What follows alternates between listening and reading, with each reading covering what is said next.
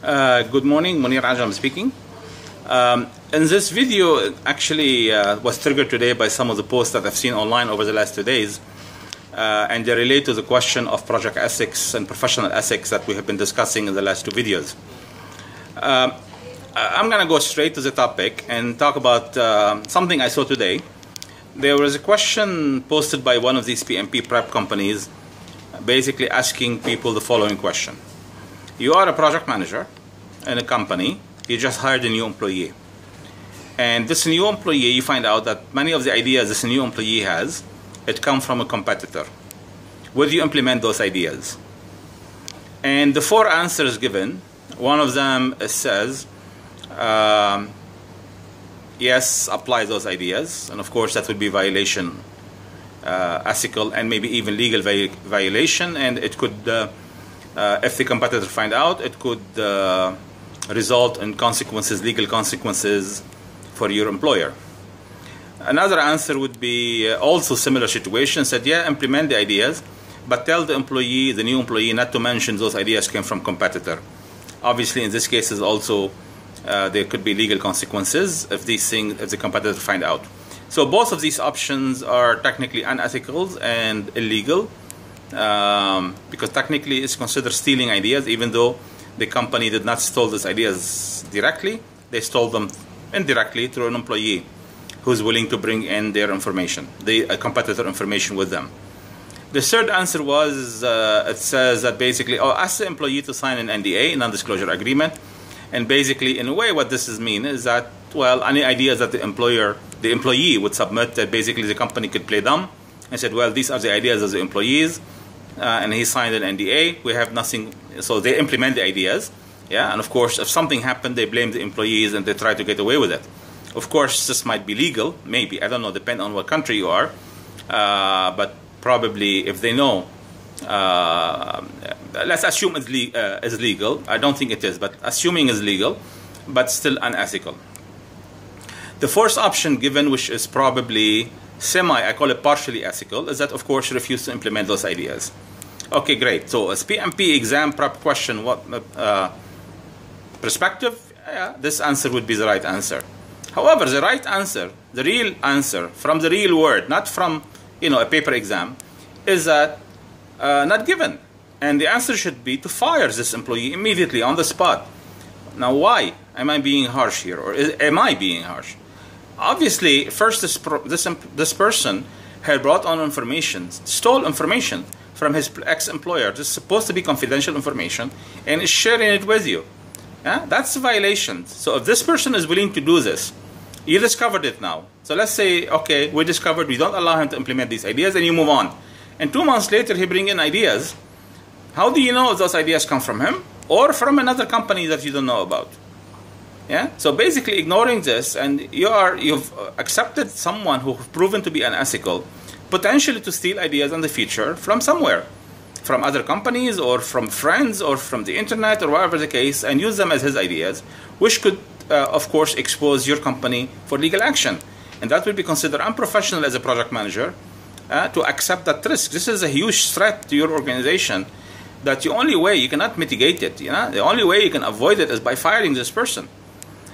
Another reason why justify firing this person, okay, beside protecting you as an organization from legal action from your competitor, how about if this person, decide to quit your job and go somewhere else and take your company ideas with them?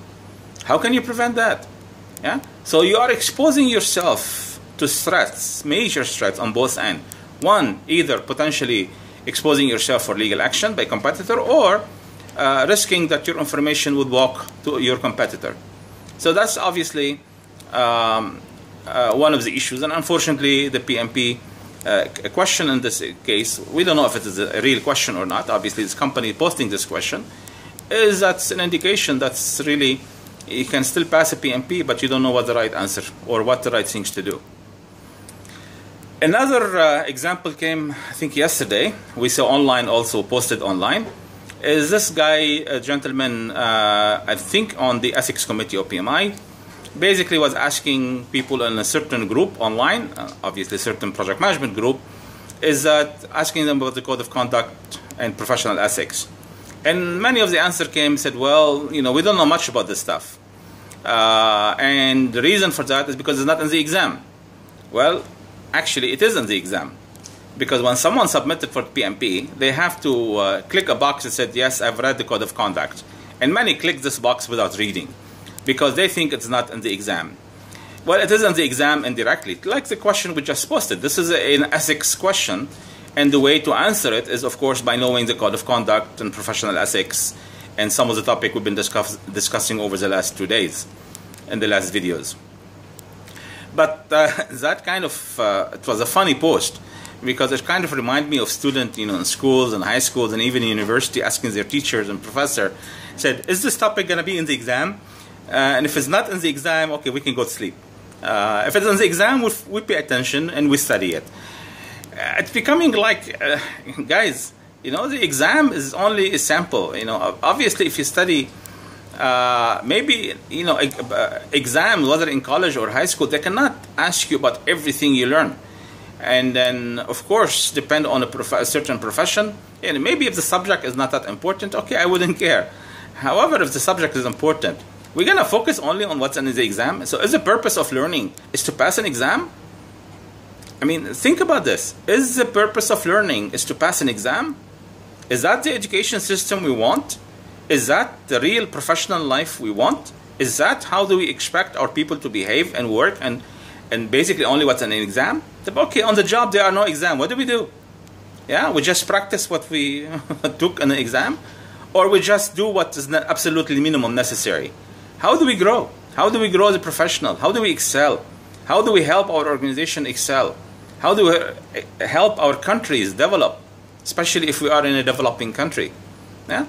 These are important questions, and that goes back to the issue of competence, which is, in my view, competence is a core ethical issue. So if we're going to focus only on what's in an exam, wow, how dangerous that is. Yeah, maybe I can get away for school, but then real life. Well, what do we do? If we have situation at work, we don't know the answer. What do? We start to Google and go, and ask friend, what would you do in this situation? How do we know? How do these people know? If I ask, and I had a situation once, years ago, an employee, basically any task we ask her to do, she would call a friend or she would send an email for a friend because she doesn't know. She had a university degree and she didn't know. She was incompetent. And we discovered that basically almost many of the things she was doing at work, she will have to ask someone outside. Now, how dangerous that is, because technically, in order for that person to be able to answer, she will have to expose information about us. Now, if that person is not from a competitor, maybe no big deal. But how do we know?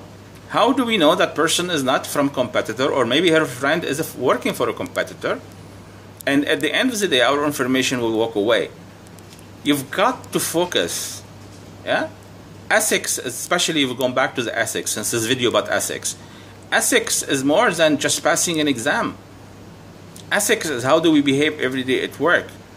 And not only whether it's a question of corruption or lies or cheating or copying, it's also about competence and being able to do our job to the best of our abilities.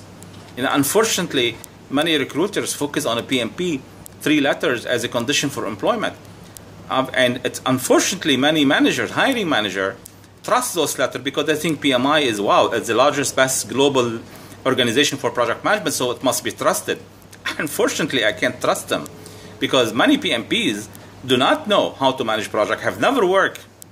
I'm never going to say many, I'm going to say some. And based on my own experience, some of those certified individuals have never worked in a project and in project management or project role. They've worked in technical tasks. So some of these people lie on their application, and unfortunately PMI barely does any audit to discover those people, and they can become certified by passing, and we don't know what the passing rate, it's secret, but it used to be in the 60s, which means in many engineering schools, 60s is a failing grade. Yeah, so basically now we have people who become PMP, probably never managed a project before, and they learn how to pass an exam with what many engineering schools consider a failing grade, and they behave as like they are an expert project manager. Good luck. Good luck to, and I think the companies who hire people without really validating their experience through, like I have something I call the acid test, yeah? I can really know if someone knows project management or just somebody is faking it, or look, I have a PMP, or forgive me, it's not only PMP. I have Prince 2, or I have risk management certification, or even I have a PGMP. I don't care what 3 letters or 4 letters you have after your name. Can you prove to me that you are capable of doing the work? That's ethics. That's competence. Yeah? That's how we advance as individuals and as companies. Thank you, and have a great day.